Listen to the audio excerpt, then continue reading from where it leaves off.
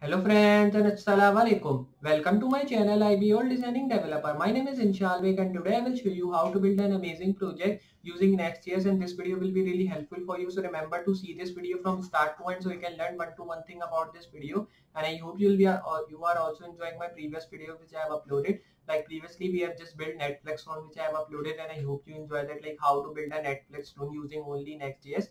And we have included some of the like CSS but not the tailwind one previous CSS which we used with HTML. And I hope you all enjoy that all things, and today video will be really also helpful for you, and you will be learning things of Next.js from today video also. So remember to see this video also from start to end so you can learn one thing about this video. And if you are new here learning things from this video, so please hit the subscribe button, share this video with more people and other people which you want to share so they can also learn about these amazing things and skills which we are giving through our channel. And I hope you are enjoying all the previous video. You can check that out, like 10 minutes video which I have uploaded, because that will give you help about Next.js, means if you want to learn Next.js. And I have also uploaded the Next.js full tutorial. You can check that out to learn more things about Next.js and to become full stack developer of that. So just now I hope you understand that all things, and now we'll be starting with our project. So like I'm telling you, we will be just building an amazing project using Next.js, and this video will be also really helpful, like previous videos are really helpful for you, and I hope you will be learning things from this video also. So now we'll be starting with our project. So before starting my project, I will be opening my VS Code text editor in which we are working with previously on. So I'll be writing VS Code, which is the short form of that, and then I will be opening that. So you can install that from Google, or you can download it from Google or any other browser you want to download. You can see I've opened new window. Now here I will be opening one folder which I have already.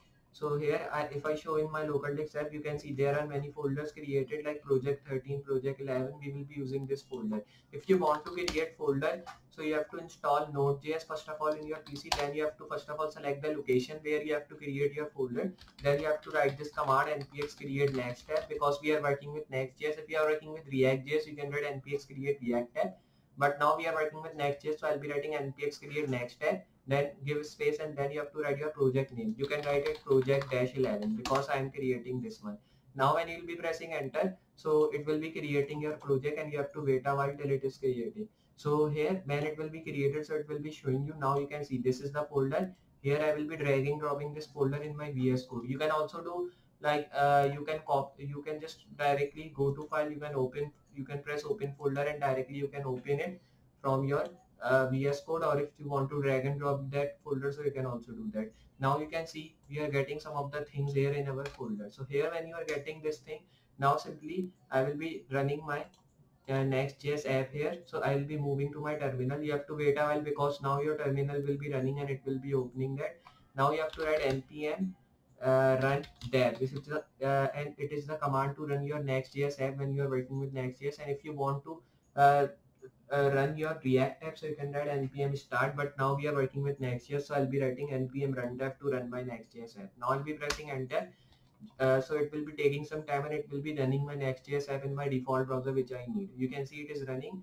You can see there it is written started server on localhost 3000. So it will be starting server on localhost 3000. But if you are using two Next.js app together, so it will be opening on 3000 at one localhost. So here I'll be opening my default browser which is called Opera. If your default browser is Google Chrome, or you can say any other like Microsoft Edge, you can open in that. So I have opened my localhost 3000. You can see we are getting one header.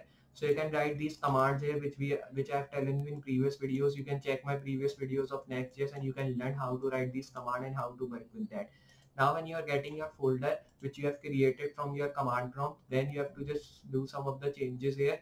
Like you have to do index.js like this, layout.js like this, and footer.js. We have to create one components folder also here. So now I've created that all things, and you can see these all things are totally empty. Now you can put some of the images or videos here. So if I write video tag, then you can just move underneath this video, then you can write source. So here you can write source, and then you can write media is equals to, then you can write your video name or thing which you want to write, and you can write .mp4. So here you can just write this thing, then you can define the path where you have put your folder, and you can work with that. So here when you will be closing this, so it will be giving you the thing like you want in your video. So here when you've done that, just you have to give it space, then you have to write muted, or you can say first of all I'll be writing auto play muted like this. Then you can give space and then you can write some of the things which you want to write here. So here you can put the video tag like this, and you can use the video tag uh, to make the videos here. So now in Next.js like this, you can put the videos and other things which you want to put.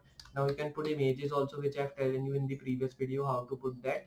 So we'll be using iframe tag here, and in this iframe tag you can write anything like header if I write, and if I save this, so you can see one iframe we are getting here, and here you can see this is the frame we are getting. In this frame you can write, like if I write p tag here like this, if I write one p tag, and here in this frame you can write any simple lorem with some random text.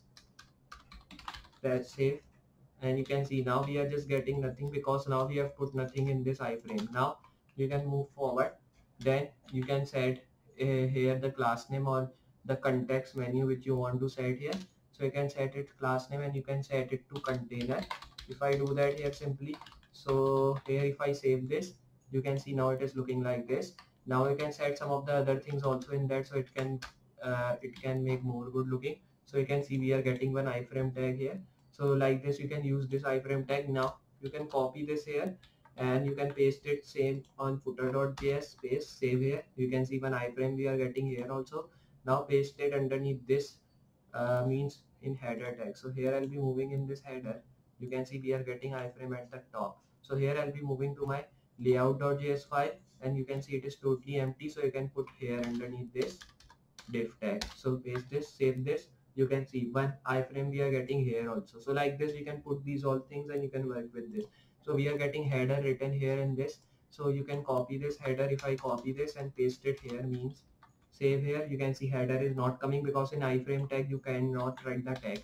So today we will be learning how to use iframe tag here. Save this. You can see now at the center we are getting our text. Now you can set this iframe with your own self. You can set its width or height you want to set. Like if I set its width, it should be 100. Save this. You can see width is changed into 100, and if you want to change its height, so you can change height to 200. Save this. You can see height is long and the width is small. If I do it 200, and then if I do it 100, you can see now the width has been set here also. So like this you can use a iframe tag. Now there are many other tags also which you can use in Next.js, but today I have shown you how to use a iframe tag, and this was the simple project which I have shown you. You cannot say the project. Today we have learned how to use a iframe tag using Next.js, and I hope you understand. And you can also set it width and height by your own self, like how width and height you want, you can set it by your own self. So today we have learned how to use iframe tag using Next.js, and I hope you understand this video. If you have understand and enjoy this video, so please hit a like to this video. If you are new on the channel, hit the subscribe button, share this video with your friends and family members so they can learn about these amazing things which we are doing with Next.js. And now I will be bringing up more other projects of Next.js which will be really helpful, and then when we'll be covering up Next.js project, we'll be moving to on other language also, so you can learn that languages also which we'll be doing in future. So I will be also bringing up big projects also like clones with Next.js and React.js, and I hope you'll be enjoying that also. So I'll be meeting next project. So for today, good bye.